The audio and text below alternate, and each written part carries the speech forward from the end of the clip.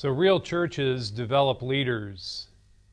And as we've seen, the first part of that is to develop learners.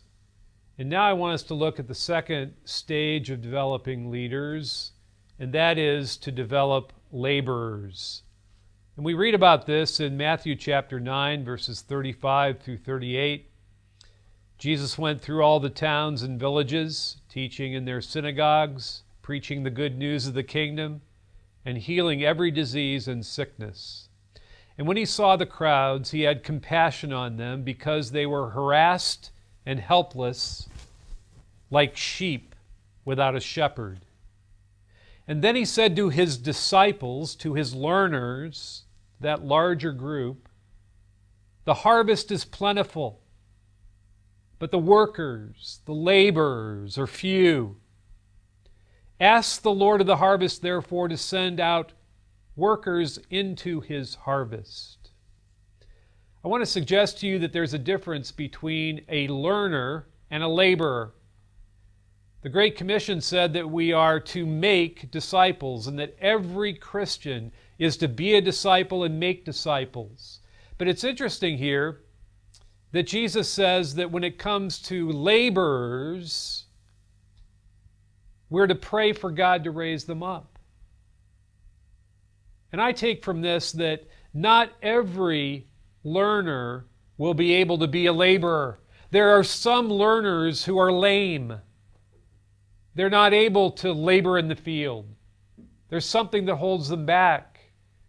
Maybe they have damage from the past. Maybe they have a burden they're bearing right now. They can't go out and labor. They can't go out and work. They're not ready to go on to that next level. They can still be a learner.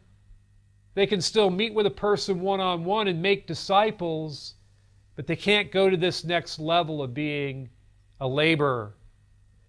And this is really, as we look at it more closely in this passage, in essence, it's the difference between sheep and shepherds.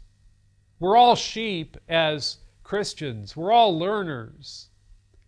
But we pray that God will raise up shepherds for the sheep, laborers for the harvest.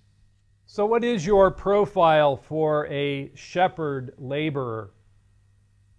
What does this kind of person look like? As we pray for God to give us laborers, shepherds for the sheep, what are we looking for? Well, I want to suggest to you it's like ratcheting up from the wheel illustration to a next level what this kind of person looks like. For you see, a disciple witnesses, but a laborer is willing to go into the harvest field and do evangelism. There's a difference. One's ready to give the reason for why they're a Christian to anybody who asks. The other is actually involved in different kinds of evangelism. They're laboring in the harvest. My mother is a laborer in her 80s. On Friday nights, when many people would just be sitting at home watching television, my mother on Friday nights would go to a home for juvenile delinquents, for young criminal boys who were under the age of 15, who were in a place because the court had ordered them to go there. And my mother would go in at the age of 80 and try to lead these young men to Christ because she's a laborer in the harvest. So, disciples, fellowship, we're committed to being part of a church. But laborers take the next step. They're there at church, they're there in a Bible study, not just for themselves, but to encourage others. And that's one of the marks of a person that God is raising up to be a laborer. They're about being around other Christians, not just for themselves, but for the sake of others. They're willing to bleed, to sacrifice, to give. A disciple is to be in the Word of God. We are to be reading God's Word consistently. That's the responsibility of every Christian. But a laborer is willing to dig into the Bible not just for themselves and to feed themselves, but to feed others. And so that's one of the things that we're looking for as God begins to stir in a person's heart that they want to and be involved in feeding others and not just themselves. That's a sign that God is answering this prayer to raise up laborers for the harvest. And then every disciple is to be obedient. But a shepherd laborer is not only obeying Christ personally, but is obeying the command to try to equip others and to try to help others be effective in their obedience and in their service. And then finally, disciples are to be centered on Christ themselves.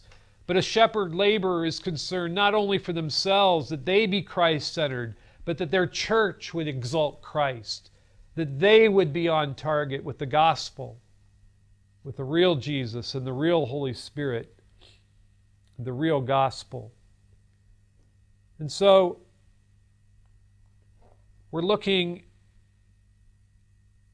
at what is the primary process for developing a shepherd laborer.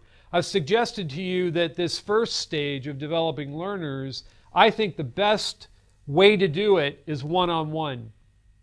I think the best way to develop shepherd laborers, however, is in small groups. Because really the definition of a shepherd laborer is they have other sheep following them. And so by definition there's something of a small group. And so whether it's a Sunday school class or whether it's a home Bible study or whatever the small group might look like, one of the things that we need to do is pray that God will raise up shepherd laborers, and then in the local church we look for who these people are and we encourage them and we help them to be able to have good small groups that they're part of. And part of a good small group is that we have to be careful to distribute the roles in a small group. Because you see, the problem of a laborer tends to be that they do too much. And so when we were in Moscow, we decided that God was leading us to have a home Bible study. And we had a good-sized apartment, and so I thought, well, we'll host it. And then, of course, I was the pastor of the church, and so I thought I should lead it. And after a while, I began to discover that people were coming, but they were losing interest because I was doing it all. And so, since then, I've made it a point that if I lead something, I do it at somebody else's home. I don't do it at my own home. Because then from the very beginning of a small group, you have somebody hosting and then somebody leading, and then people come and there's more involved. And one of the marks of a healthy small group is that there are different roles and responsibilities. That there's the evangelist who invites those and hosts their home. There's the pastoral leader who shepherds the people. There's perhaps somebody else who leads people into the Word of God, into the apostles' teaching. And so we pray and we try to distribute the roles and responsibilities of these small group leaders or shepherds. And we're going to talk more about this in the future, but at the same time, from the very beginning, we want to make sure there's what's called an apprentice. So that if somebody agrees to open their home, from the very beginning in a healthy church, someone else should be being trained so that one day they would open their home. And as somebody leads a small group, as a shepherd of the sheep, they should be training someone else and having an apprentice who one day will go and lead their own group. And this is one of the things that makes for a healthy church, so that we don't stop with just a few shepherds, but we continue to see God raise up laborers for the harvest. We strive to serve the contemporary Christian community with a variety of Christian educational and evangelistic resources. To see TVS Seminary's database, please visit tvsseminary.com.